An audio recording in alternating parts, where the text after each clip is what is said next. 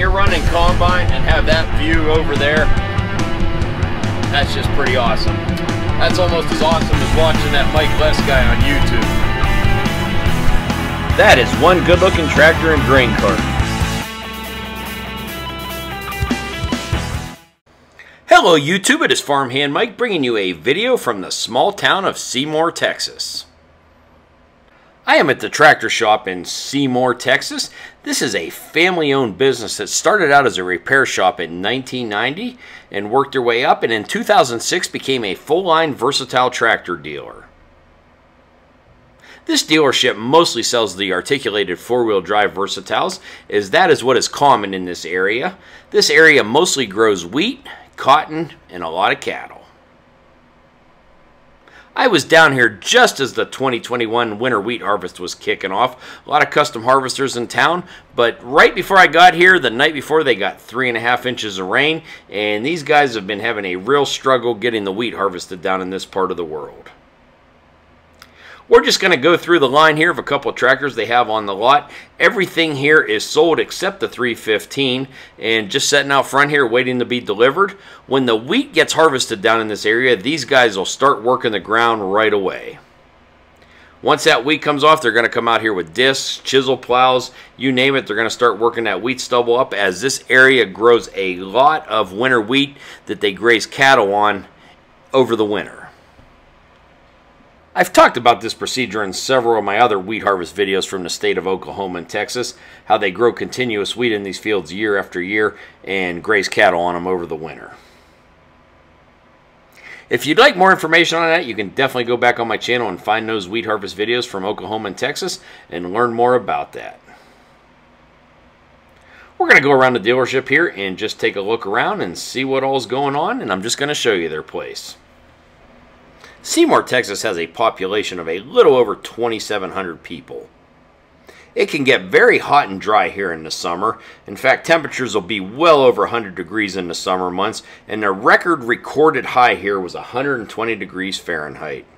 Their winters are fairly mild to cold, but not too bad. And for Seymour being a small town, on the plus side, they do have a Dairy Queen here.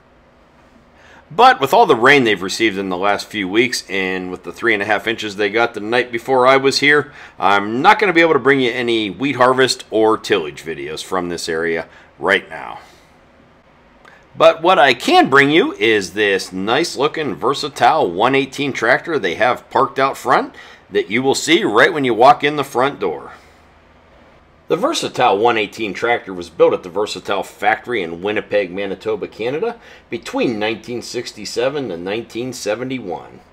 It was powered with a Cummins 6-cylinder diesel engine that was 5.8 liters in size, or 352 cubic inches.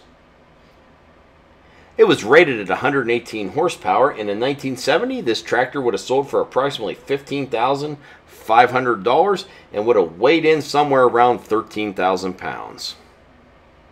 And hey, we're talking about that. Let's check out some of the used tractors or trade-ins they have here at the dealership, and then we will take a walk through part of the shop. There is a lot of versatile tractors in this area, so when you come to the tractor shop, it is not uncommon to see about every era of versatile tractors in their shop getting worked on. You never know what you're going to see here. It could be from the 118 all the way up to the new ones. And let's take a look here at this 846. Looks in pretty good shape for a 1980s tractor. I've always liked this series of versatile tractors, and you can also find some 846s or Designation 6 versatile tractors in Ford Blue.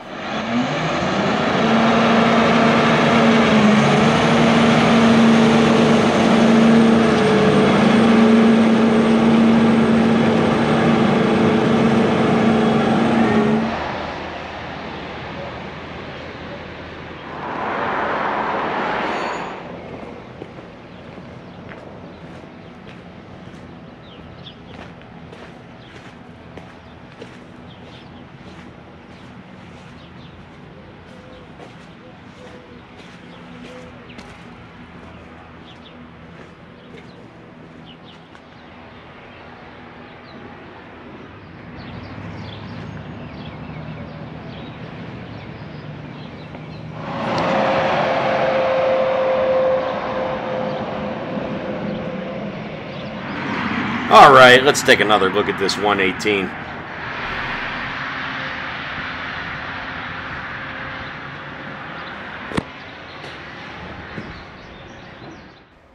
They even have a few salvage tractors out back. Let's fly over and check these things out.